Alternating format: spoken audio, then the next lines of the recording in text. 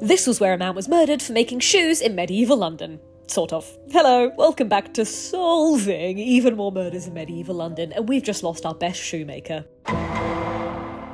John of Bury popped his clogs on the Thursday before the Feast of Gregory on the 12th of March 1339. But could John have really made enemies just from making shoes? The answer is no, because John made really good shoes. Upon opening the inquest, we discovered that the fatal incident actually occurred around midnight, 3 weeks prior to John's death. The cause of the deadly confrontation was a quarrel, which is a motive not uncommon in the turbulent Middle Ages, because everyone here has beef with everyone. Church is always like super awkward. John and a man called Richard Latona, a sub-clerk at the Church of St. Mary Magdalene in Milk Street, had been involved in a bitter dispute. In the heat of the moment, Richard struck John with a sword on his head. The blow was savage, leaving a fatal wound that John remarkably managed to survive with for 3 weeks. But as we all know, this would be futile, and John then succumbed to his wounds.